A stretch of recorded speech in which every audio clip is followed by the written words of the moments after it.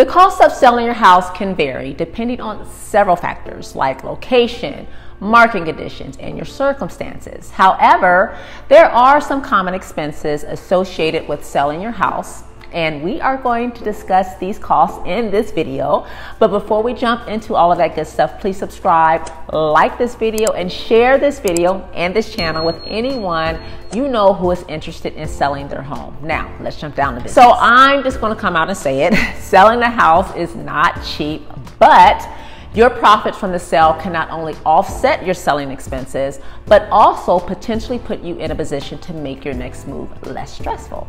Now, on average, selling a house costs between 10 and 15% of the home sale price, key emphasis on average. So let's break it down. If you use a real estate agent, you'll typically pay a commission fee, which is normally a percentage of the home sale price. The listing agent, which is the agent who helps you sell the house, splits the commission with the buyer's agent. Now, both agents have to pay broker fees or a broker commission as well. Now, additionally, most listing agents pay for any and all marketing costs out of that commission. This includes professional photography and videography, broker opens, open houses, and any print materials, direct mailing, and social media advertising, etc. Basically, any effort that will get your house in front of as many buyers as possible, your realtor takes on that expense.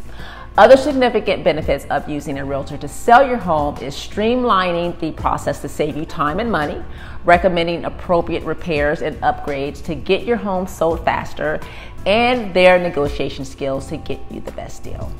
Another cost associated with selling your home is repairs. Now, an inspection contingency is a part of the buying process, and these usually come with repair requests from the buyer.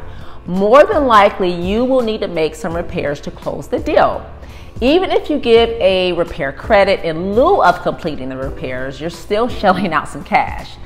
If you know that your house is in need of some repairs before you list, it would be wise to complete the repairs before listing, because this could increase the marketability of your house. Now, some sellers opt to have a pre-listing home inspection, which is another added expense. A pre-listing home inspection is a proactive measure that helps you realize the condition of your home, and knowing the condition of your home prior to listing can ease the negotiation process.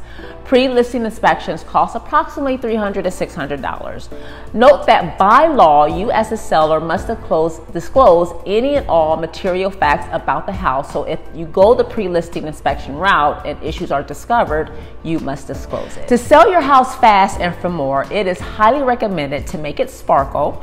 So getting your house market ready or move-in ready is an expense that you may have when selling your home.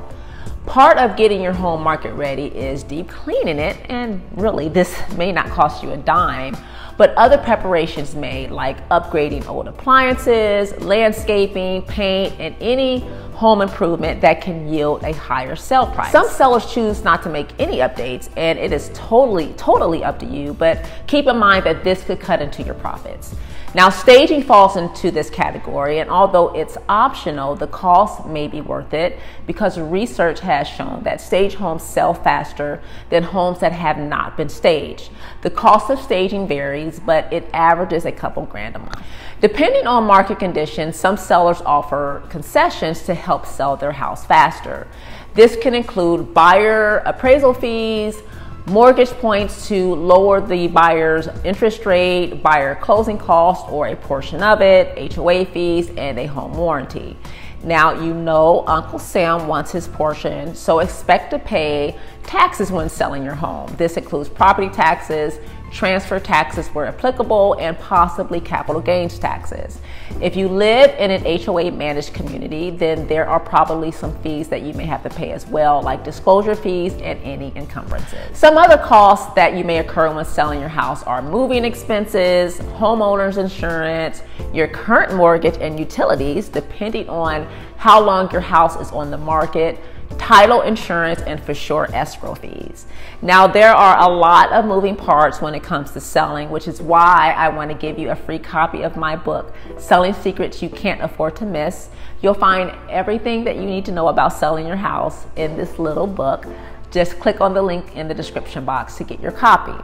If you want to schedule a chat session with me or to see all of the other buying and selling resources that I have available, please click on the other link in the description box. I'm Renee the Realtor. Thank you for tuning in, and we will see you in the next video.